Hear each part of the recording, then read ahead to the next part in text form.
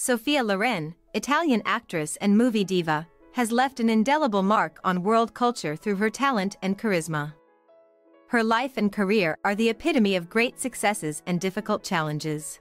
Sophia Loren, real name Loren, was born on September 20, 1934 in Rome to a family that endured many hardships during World War II. Her childhood was not easy, but this is where her passion for acting was born. She began her career in movies in the 1950s, becoming a prominent figure of a style icon due to her beauty and talent. One of the highlights of her film career was the movie Two Sons, 1954, where she embodied the image of a passionate and strong woman, which immediately brought her worldwide fame. Her debut in Hollywood in the movie Path to Glory, 1957, was also a significant step in her career. However, the real popularity and recognition brought her a role in the film The Bridge in the Jungle, 1958, for which she won the Academy Award for Best Actress. This movie was an important point in her career, confirming her skill and talent.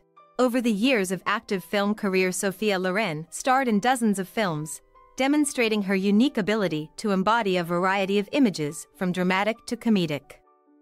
She worked with the leading directors of his time, becoming not only a famous actress, but also a symbol of the era of the golden age of cinema.